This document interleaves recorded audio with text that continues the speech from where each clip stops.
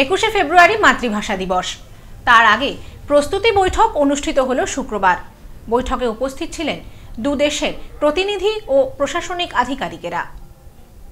21শে ফেব্রুয়ারি আন্তর্জাতিক মাতৃভাষা দিবস।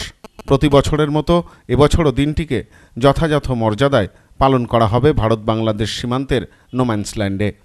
প্রতি বছরের মতো এবছরও ভারত বাংলাদেশের দুদেশের প্রতিনিধিদের নিয়ে যৌথ কমিটি গড়ে পালন হবে দিনটি। তারই প্রস্তুতি বৈঠক অনুষ্ঠিত হলো শনিবার ভারত বাংলাদেশ সীমান্তের পেট্রাপোলে। শনিবার ভারত বাংলাদেশ সীমান্তের পেট্রাপোলে সীমান্তরক্ষী বাহিনীর কনফারেন্স হলে আয়োজিত হয় এই প্রস্তুতি বৈঠক। উপস্থিত ছিলেন দুদেশের প্রতিনিধিরা, উপস্থিত ছিলেন প্রশাসনিক আধিকারিক, সীমান্তরক্ষী বাহিনীর কর্তারাও। বাংলাদেশ প্রতিনিধি দলের নেতৃত্বে ছিলেন যশোর ১ নম্বরের সাংসদ শেখ আফিল উদ্দিন। ভারতের হয়ে প্রতিনিধিত্ব করেন বনগাঁ পৌরসভার পৌরপতি শঙ্করাঢ্য। এদিনের আলোচনায় বেশ কয়েকটি সিদ্ধান্ত নেওয়া হয়েছে।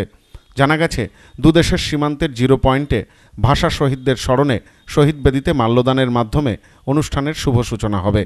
দুদেশের নির্বাচিত প্রতিনিধিরা মাল্যদানের পর বাংলাদেশের মঞ্চে আমন্ত্রণ জানানো হবে ভারতীয় অতিথিদের। বাংলাদেশের মঞ্চে অনুষ্ঠান শেষ হবার পর বাংলাদেশ প্রতিনিধিদের আমন্ত্রণ জানানো হবে ভারতের মঞ্চে। পাশাপাশি দিনটিকে স্মরণীয় করে রাখতে রক্তদান শিবিরের আয়োজন করা হয়েছে। সমন্বয়ে এই মিটিংটা আলোচনা হয়েছে এবং ফলপ্রসূ আলোচনা হয়েছে এবং আমরা সকলেই একমত পোষণ করেছি।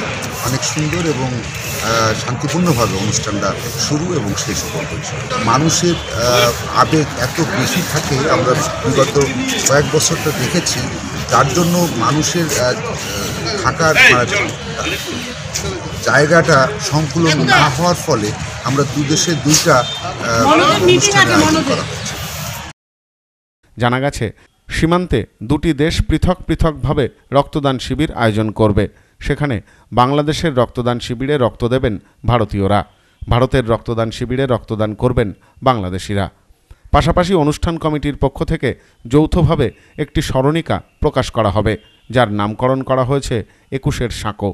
সবাই মিলে একটা আমাদের সুন্দরভাবে আলোচনা সভা ঠিক হলে কিছু আমরা বিধি নিষেধ মাঝখানে যারা আসে বাঙালিরা, তারা যে আবেগতাড়িত হয়ে যাতে কোনো মানুষের যাতে অসুবিধা না হয়, কোনো যারা এখানে সম্মানীয় ব্যক্তি আছে অসুবিধা না হয়, তার জন্যে কিছু সবাই মিলে সমন্বয়ে আমরা সিদ্ধান্ত গ্রহণ করেছি।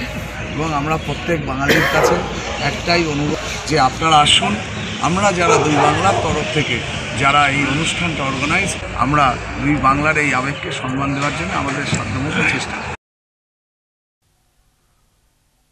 সব্যসাচী ভট্টাচার্য ও অভিজিৎ বিশ্বাসের রিপোর্ট, নিউজ নোম্যান্সল্যান্ড, পেট্রাপোল।